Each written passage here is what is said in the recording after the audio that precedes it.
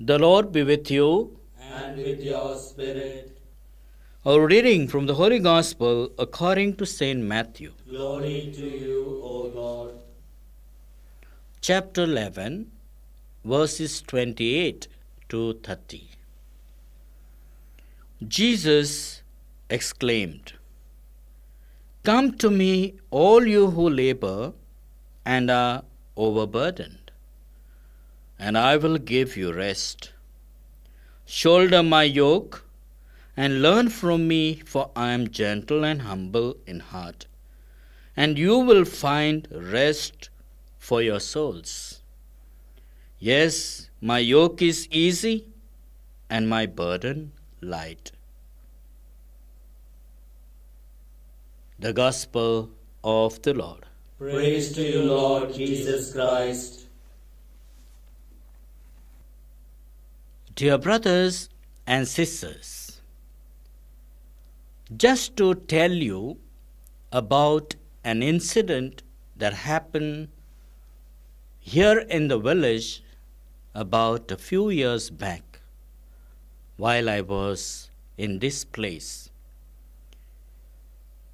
There was an agency who offered double amount of money in 3 months' time.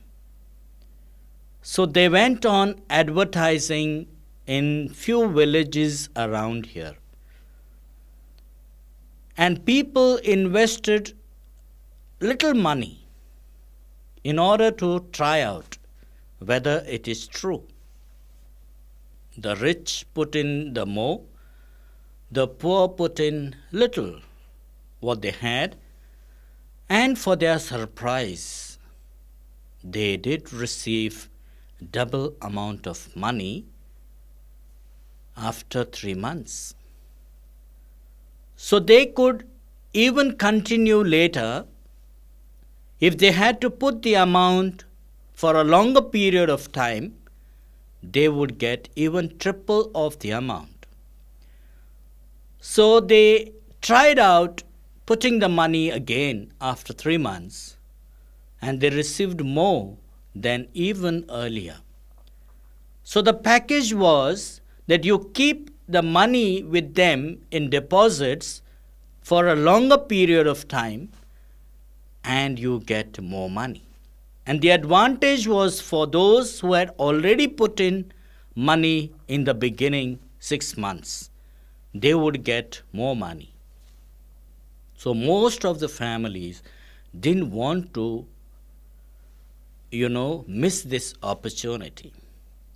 And there were few others who had doubt whether this is a correct banking, whether it was right or fraud, and they came to know that it was true. They all invested maximum amount of money they could. They had their documents with them. And after 2-3 years, when they would get so much of money, they didn't even bother about anything, whether there was a follow-up, whether there was anything needed to be done to renew, because they knew that they would get a huge amount of money. There was a news everywhere that the bank which was there, where these people had invested money, was locked for nearly 15 days. They said the manager is sick, the people are sick, and then they are not able to, attend to them. And after a month or two, they came to know that it was a fraud. And they all had lost their money. The poor lost whatever they had. The rich lost whatever they invested. So, my dear friends, what is truth? Whom should we believe? What are the criteria for believing in what is right or wrong. It is very, very difficult to believe. But should we all Christians who believe in Jesus, or whoever, even non-Christians who believe in Jesus, should we not trust in him totally because we have seen his life? We have seen him. As he says in the reading of today, Gospel reading from Matthew chapter 11, verses 28 to 30, my burden is light. My yoke is easy. When will it be light and easy? Is when I have trusted in the Lord. We cannot trust in the world today because there is all fraud. But why can't we trust in the Lord, in whom we are born, in whom and through whom we live our day-to-day life? Why do we not trust in him? Why are we weary and sad in our life? Why do we feel that we are heavily burdened when we are sick, when the Lord is with us? The poor, the sick, the needy, and everyone look at the crucified Jesus.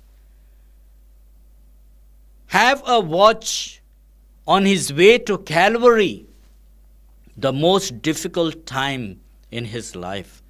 For no reason he was carrying the cross. But it was all for our sake, for our sins, for our salvation, for our redemption. And therefore, all those people who feel that they are rejected, dejected, they are no one for them, and feel depressed and anxious and worried, today is the right time to look at the crucifix. Look at the life of Jesus carrying the burden on the way to Calvary. There the Lord says, my yoke is easy, my burden is light. Should we not put all our burden on the cross, our Lord, and shoulder the cross? Because the Lord is carrying it for us, should we also not shoulder it and go ahead in life with all the sorrows that we have, with all the burdens we have, with all the tensions we have, in trust, in hope, in faith? Our burden will be light. Our yoke will be easy. So, my dear friends, let us lighten the burden of our lives, all tensions and worries, by looking at the crucified Lord, asking him to lighten our burdens. Amen.